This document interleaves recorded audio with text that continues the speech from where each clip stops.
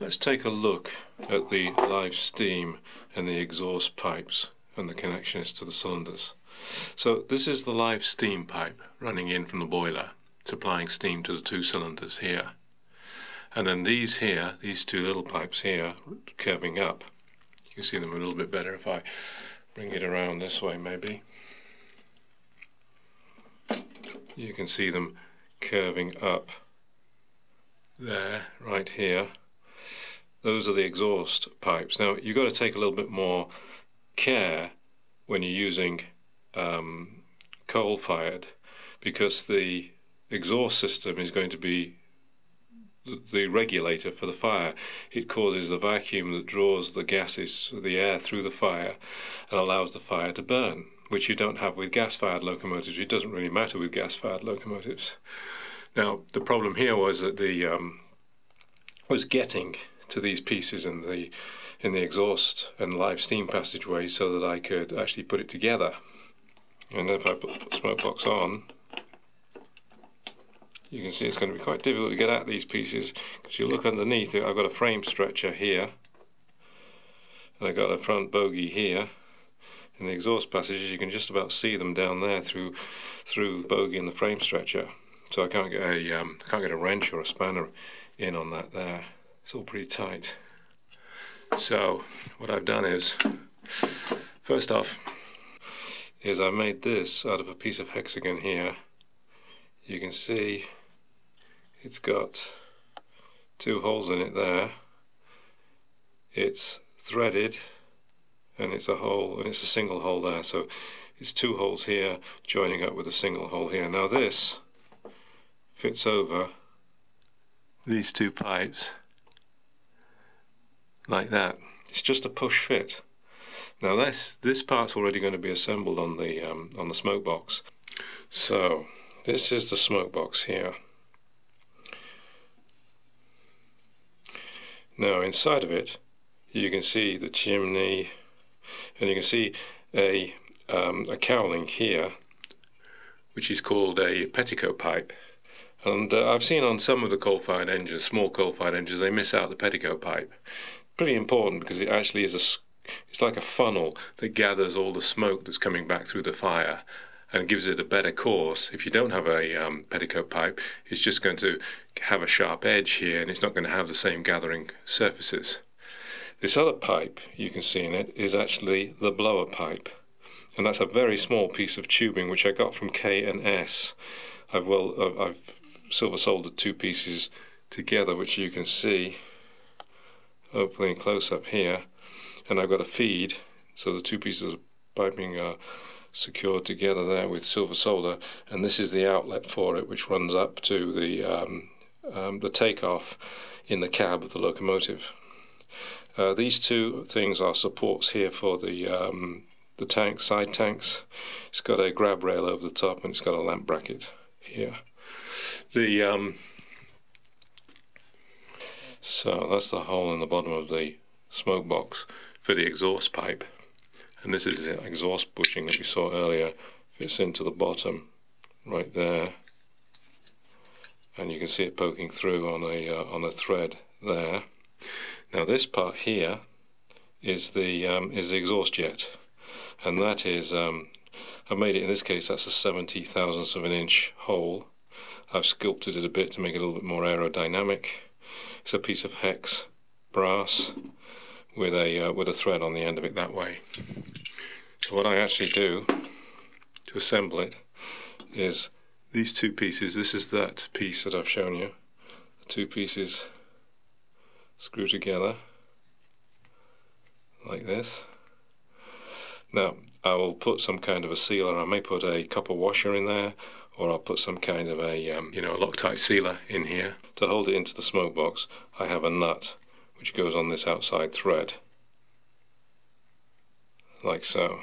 So then I have this piece here will actually hold on to the bottom of the Smokebox. So let's see that assembled. So we've got the hole in the bottom of the Smokebox there. Put the nut inside like that. Make sure it's over the hole. place it onto like that. So that's the smokebox assembly. You can see the exhaust pipe, the blower pipe, the petticoat pipe, the distance here. I'm kind of experimenting with that, but there is proportions you can get from various papers on the subject. But one of the important things is that that exhaust pipe is centered in the chimney. You might be able to just see it there, that it goes directly up the center of the chimney, because as it comes out of that little nozzle here, the steam begins to spread out in a conical cone, an upside down cone, and that has to hit the sides of the chimney before it gets to the top of the chimney and exit, and that gives you your vacuum. The other pieces to the smoke box are the door, and this is the cross piece which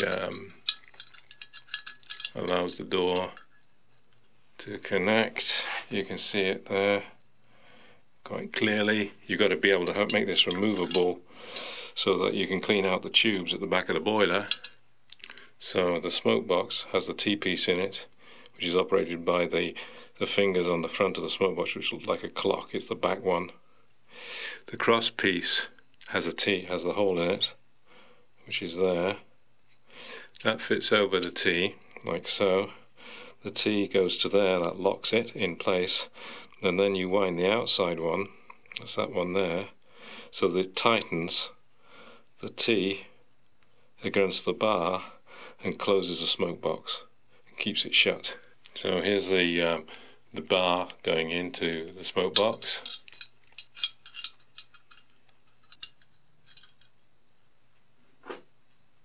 Now the smoke box door goes on like that, and there's a little pin that goes through the hinges, an easy fit, so you can get the complete smoke box door off when you need to. Just slots in like that. You can see it there. Okay, you can easily get it in and out just by putting your fingernail behind, pushing it up here first, and then putting your fingernail behind it there, and you can pull it out. And then this, as you see, as I showed you earlier, the T-piece fits onto the cross part.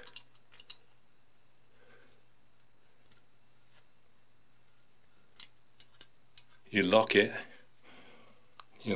with this one, and then you tighten it with this one, like that. And you can see inside there, you might be able to just see it at the back. Yeah, you can just see it at the back. The T-piece has gone through the slot and tightened up against it. So now the smoke box door is good and shut, and hopefully airtight. So then, with the smoke box assembled like I've just shown, you can see the two holes in the bottom there for the exhaust. You can see the two pipes here on the frames from the cylinders. You can see them there. Place the smoke box directly over those two pipes. It's lined up with the front edge of the footplate here, and bring it together. Then with a pair of tweezers, you can then just do a final adjustment of these two pipes. I hope you can see here the connection there between the exhaust pipes. You can see them right in there between the exhaust pipes and the bottom of the smoke box. A bit difficult between the frame stretcher and the front bogie, but I think you get the idea, and they're just a push fit. It's the only way I can get those in there, with it being a push fit. Then all it takes is some screws into the side here to hold the smoke box down onto the frames, and again similarly on that side, and then I'm ready to slide on the boiler. And once I've done that, I can connect up the blower pipe to this fitting down the bottom here, and then put the cladding onto the boiler. You can see the cladding in the background here. So that's the smoke box and the exhaust and live steam arrangements.